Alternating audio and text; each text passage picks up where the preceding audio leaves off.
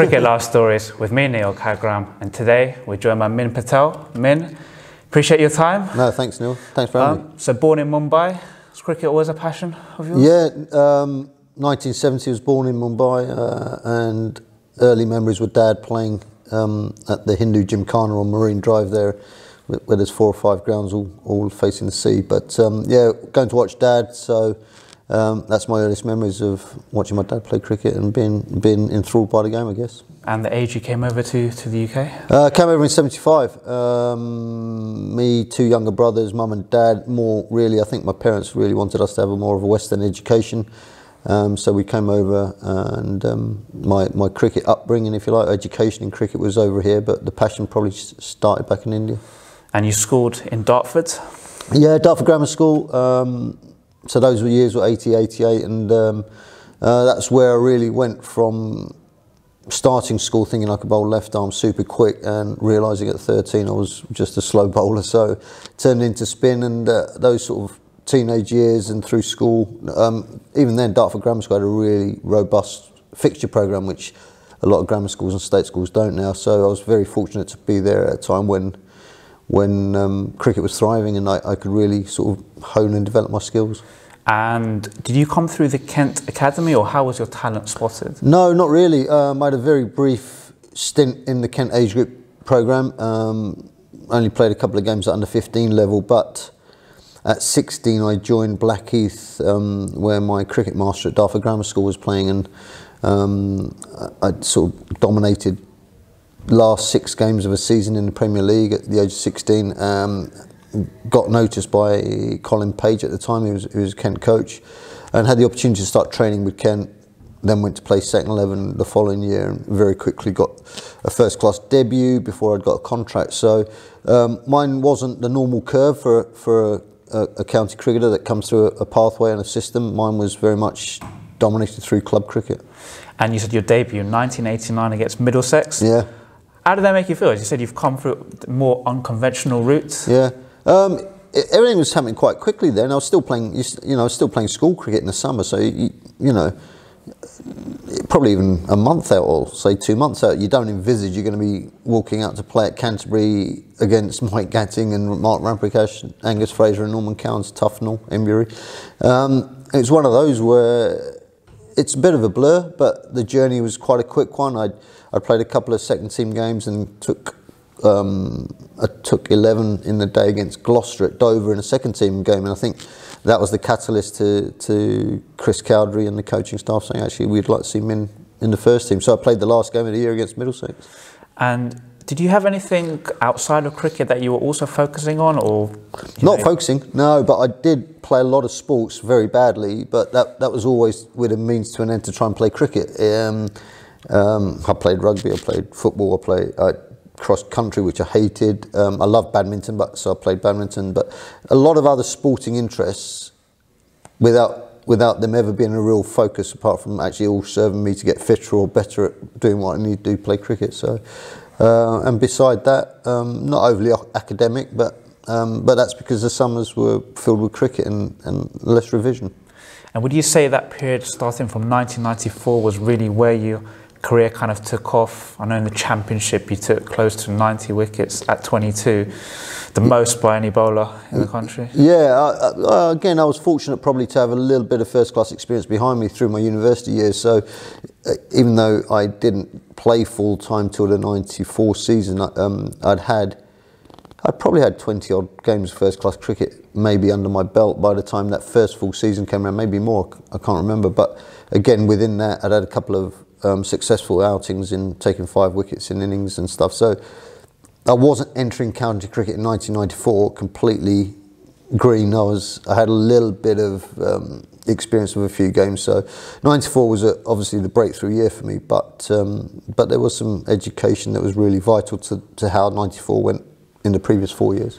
And then international recognition followed. You were picked for the A Tour a year later in 95 to tour India. Yeah, it was the 94-5. So we, at the back end of the 94 season, I was selected on the, at the time, like quite a daunting task really, a 2.5 month tour India and Bangladesh, playing 3 test matches in India.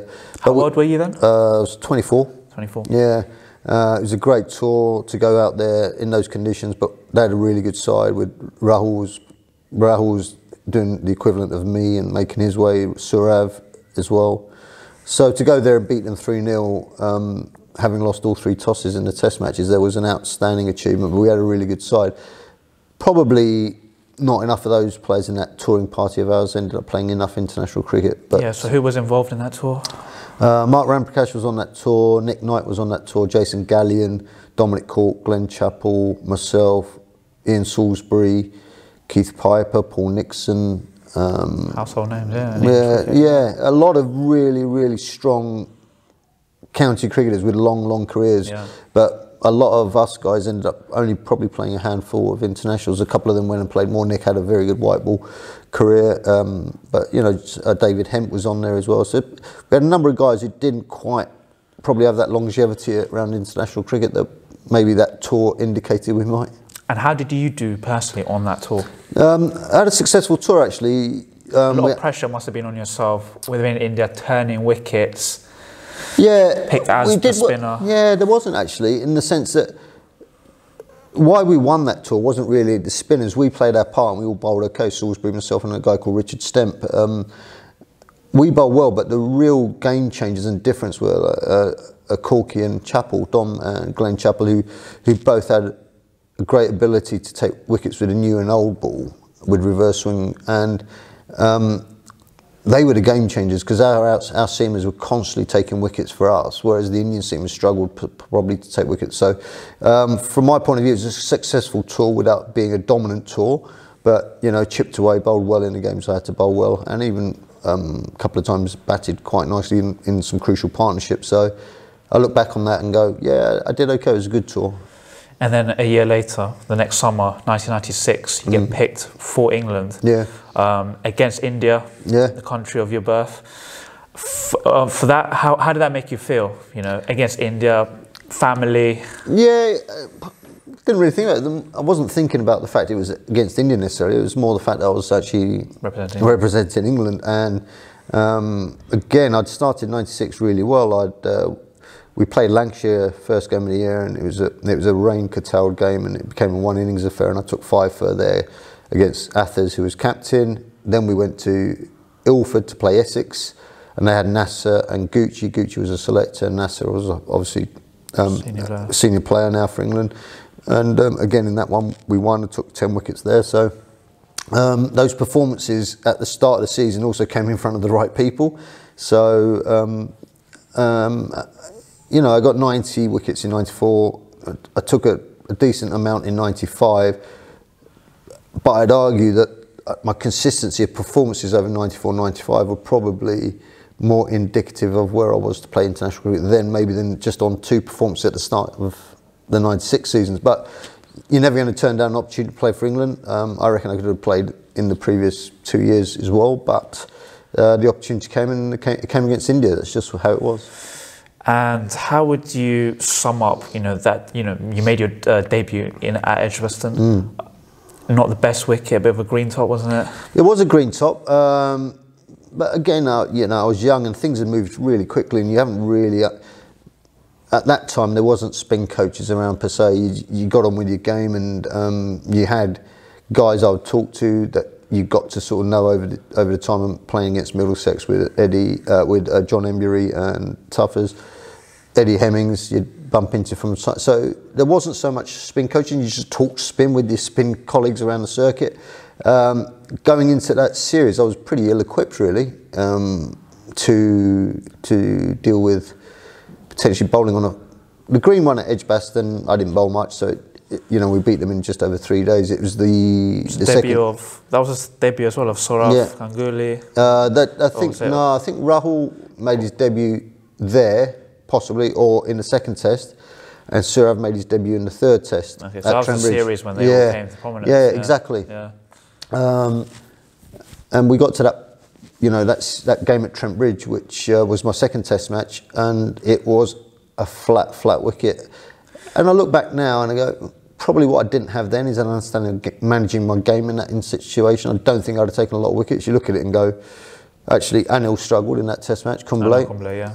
Venkapathi Raju struggled in that Test match. The spin, both sides got 600. It was probably, if I'd looked like I knew how to manage my game better, maybe they'd have stuck with me for a bit longer. I don't know. Unfortunately, playing India early season England wasn't probably the right formula for me, but it is what it was. Yeah, so you said that you played for that. You played the first Test match at Edgbaston. Didn't get picked for the second Test at Lords. Yeah. Then the third Test at Trent Bridge. Yeah. You got the 1 wicket, Sanjay Manjrekar. That's right. Yeah.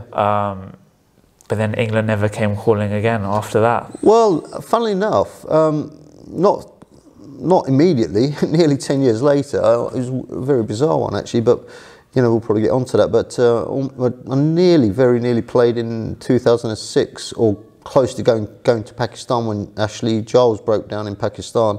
But I tore my ACL that winter, so I hadn't been selected for a winter program.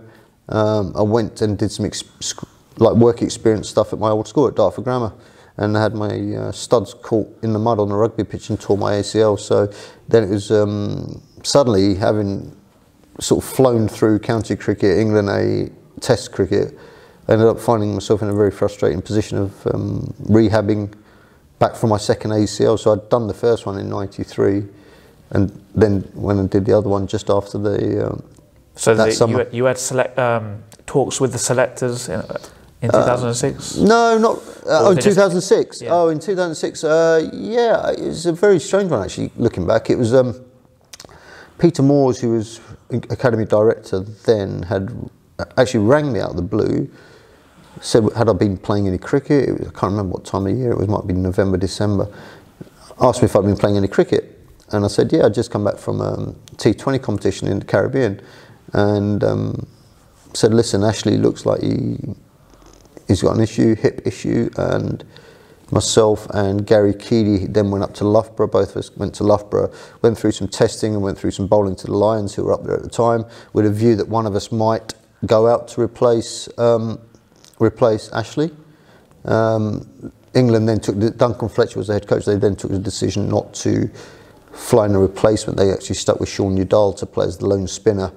And then post-Christmas was the tour to, so this was pre-Christmas to Pakistan, post-Christmas was India, and that would be now known as the debut series for Monty Panesar. So actually, my opportunity there was potentially to get called out to Pakistan, play a couple of games and see how we went. But actually, in hindsight of it, and you look at Monty and how his career progressed after that Test series in India, and you think, Monty was a class left arm spinner. And then you touched on injuries there. Do you feel that how would you sum up then the rest of your career for Kent? It was a little bit by injury. Yeah, well, no, as in when I was on the field, I was a pretty consistent performer. The things I needed to have in my locker or in my kit bag for '96 against India, I probably had, in the 2000s in terms of nous, game management. And you got an 8 for a 99 against Lancs. Yeah, standout performance. Yeah. So I was a consistent wicket taker, I think. And in between that, I never really had niggles. If I had an injury, I just went the big way. I had a prolapse disc, 2 ACLs, a rotator cuff. It wasn't just generally tight hamstrings and that kind of stuff. So the injuries were always of quite a savage nature, which kept you out for a while. And ultimately, my career ended on an injury that I tore the muscle off in my left elbow when I was playing at Hove in the last game of the season, first game of the season 2009. So, yeah, I had a consistent county career that could have been probably better had I not had 4 or 5 prolonged periods of surgery and rehab. And you said you retired in 2009. How does it make you feel having represented, just one county? You're a Kent man through and through. Yeah, absolutely. Proud of the fact of being at one county. Not to say there wasn't times when I contemplated moving or whatever, but was that just for opportunity elsewhere in terms of playing, or no, not really. More that I didn't potentially want to my next few years to pan out as they look like they might at Kent, and if things happen differently, then you go, Actually, I'll stay at Kent, but if you have a 19-year career, you're not going to have 19 brilliant years unless you're someone exceptional or in an exceptional environment. So there were periods through my 19 years where actually the future didn't look like I wanted it to look. So the closest I came was around 2004, 5, I think. And it was a time actually when Rob Key became captain. Actually, Graham Ford came on as head coach, and things changed. I thought, actually, you know what, I can see out my career here in the next 4 or 5 years, however long it takes. And I thoroughly enjoyed my time there, but not to say it was always swimmingly beautiful and the future looked rosy. And Kent are celebrating their 150th year this year. Yeah. What makes the club so special?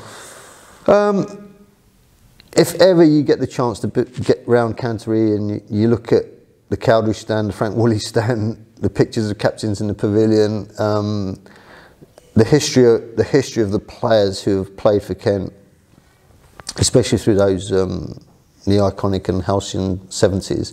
But even in my time, I've been really, really fortunate to play alongside some county cricket in England's finest. Keysy probably didn't get the international recognition he deserved. Martin Saggers was a heck of a swing bowler for 3 or 4 years there. Mark Elam was just a top-class all-rounder. Dean Headley.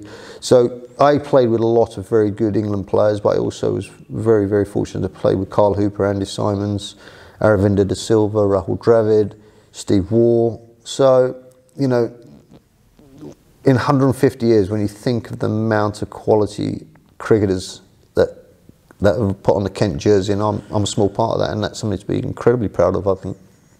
And then from retirement, I know now you got appointed the second 11 coach in 2017, but in between that period, were you just kind of honing your skills in terms of coaching, or what were you up to? No, for a couple of years actually, coaching, I hadn't really thought of that. I've always been very mathematical. I've loved gambling, so I had a couple of years where I played poker on the European circuit and played a little bit online. But successful? I was actually, but within the success, there's always periods where you lose, and that's just inevitable in a card situation. So, but I loved it. It was a great buzz, and it was completely different to cricket in a lot of ways. But the similarities were, I became a real student of it. You were travelling like you did in cricket with mates. You'd go, but this time rather than going to cricketing countries, I was going to Eastern Europe or Vegas or whatever.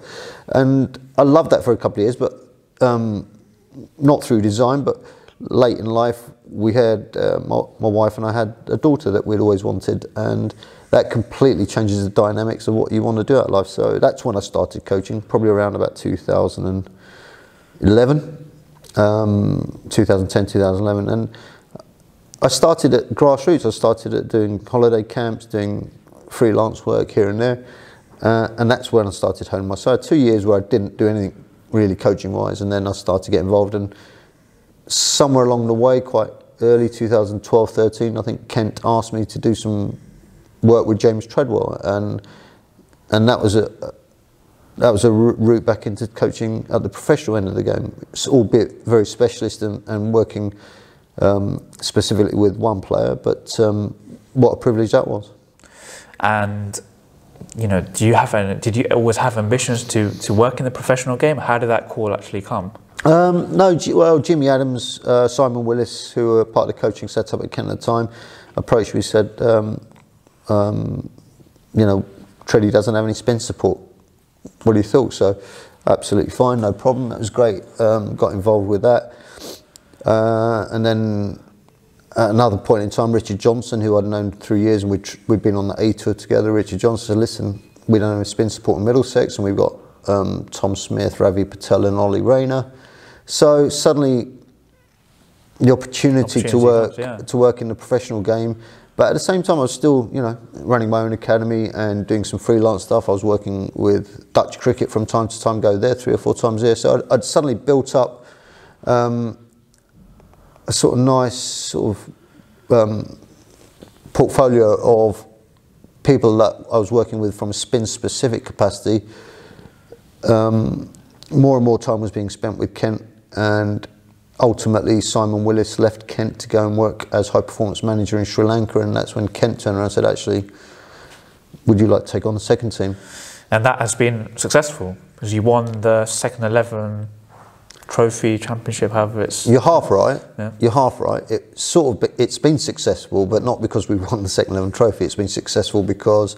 the graduation. Because I look at Zach Crawley in the Test side, I look at Ollie Robinson in the England Lyon side, and those are your successes. Trying to get these guys, when they come into your system in second team from academy, getting them to understand second team as quickly as we can and what it takes to succeed at the first team. It's not about getting them to live in the second team for 5 years. It's about using the second team as a stepping stone. And the guys generally, they're all there because they have ability. It's the mental side of the game, it's the understanding of the game, it's game management stuff that I alluded to earlier, which I didn't have when I made my Test debut. I'm trying to impart that into Zach, Ollie Robinson, Imran Qayyum and these guys. And in those cases, they're the successes. Imran in terms of white ball cricket, but Imran Qayyum is a left arm spinner in my trade that I pervade for 20 years. Trying to get Imran to be as good in red ball as he is in white ball is a challenge. So my successes aren't because we won the second 11 trophy, it's because the players that you want to get in and out your system, in most cases, have done so in the last few years. And you do work very closely with the Kent Academy as well. That's my role now. So yeah. I am no longer second 11 coach. Yeah. I'm head of talent pathway. So I will have.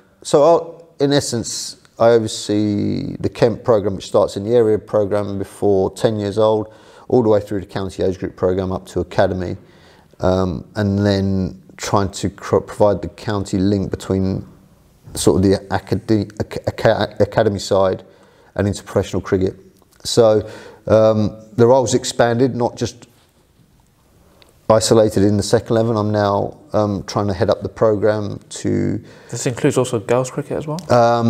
Not specifically under my remit, but again, there's a lot of crossover and we have a lot of dialogue. So Helen Fagg, who's basically running Kent girls cricket, will have dialogue with me on a regular basis around programs, around sharing coaching knowledge, around sharing best practice and that kind of stuff. So my role is really talent pathway boys, but it will include dialogue and conversations with the girls. And now let's get down to spin bowling. Yeah. What makes a good spinner? How old is he?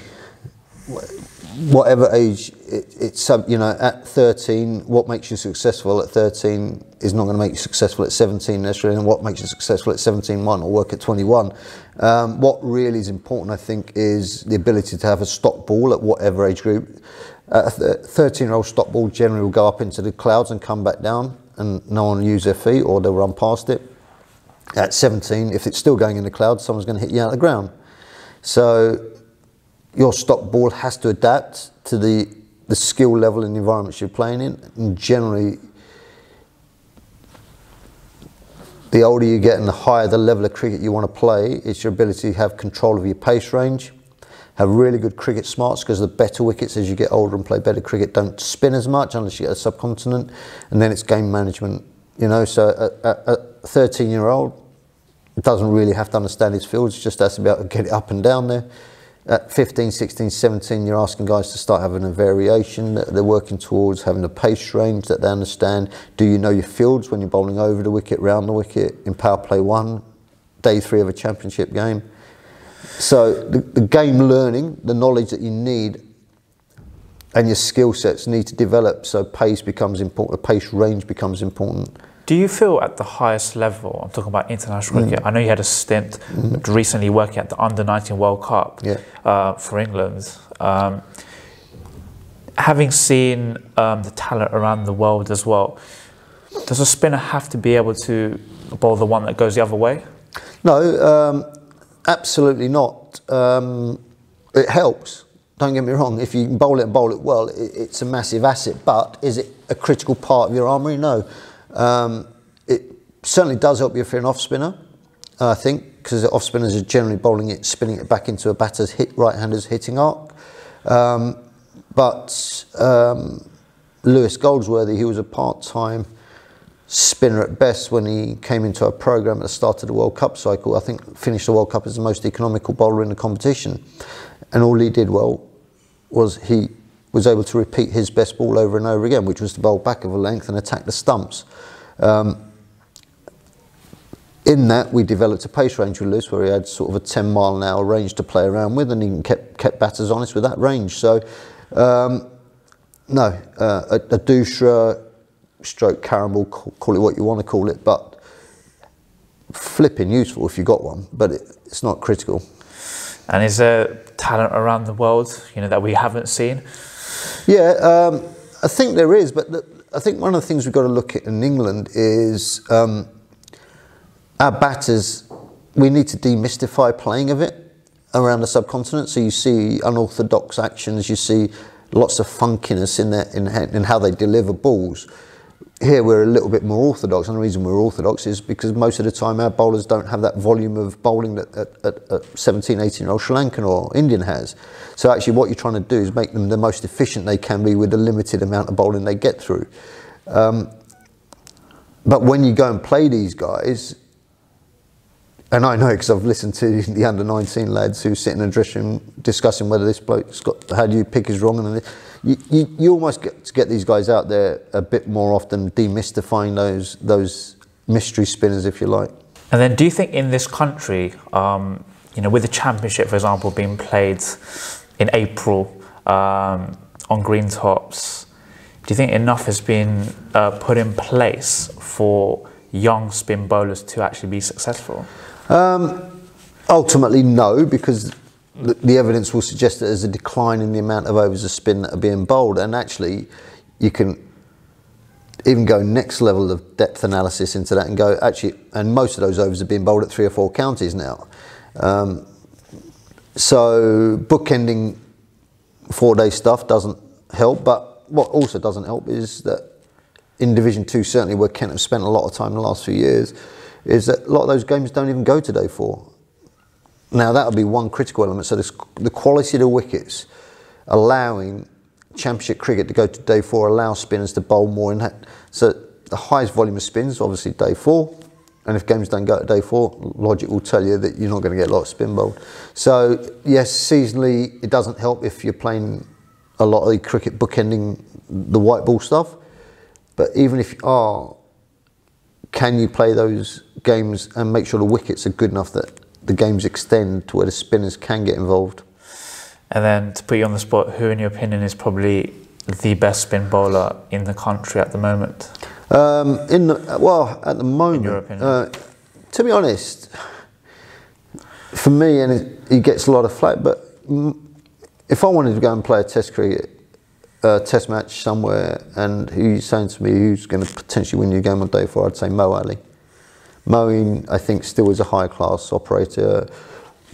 Will he play Test cricket for England again? I don't know. I hope he does. I think he can bowl. I think Bess and Leach, both very good spinners, but they play at Taunton, which I think is a massive asset, obviously. So it'd be good to see those guys. Can they deliver those skills on a consistent basis on flatter wickets?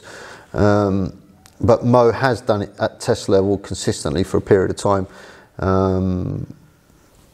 Yeah. If you'd asked me this question probably 15 years ago, you'd have a greater pool. Amir Verdi, obviously, at Surrey, so we've got to see him, I think, go through a process where he's having a consistent year. He's shown the ability to win games here and there, but can Amir be a consistent performer over a championship season?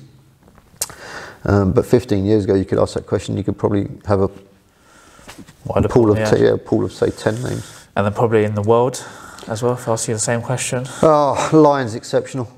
Lyon, for an orthodox fan, I mean, Lyon doesn't have carambles and Dusras, but he has an exceptional spin rate for a finger spinner.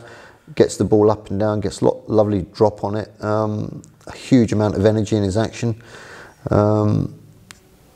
And, he can very easily go and pick off Ashwin and Jadeja and these guys, but, let's steer away from guys who get to ply their trade maybe 50% of the time on helpful services. Lyon's, his test statistics are exceptional for a finger spinner in this climate. So Min, appreciate your time today. Pleasure. Fantastic career, Kent, represented your country, and all the best with the coaching this season. Thanks, Neil. Cheers. Thank you.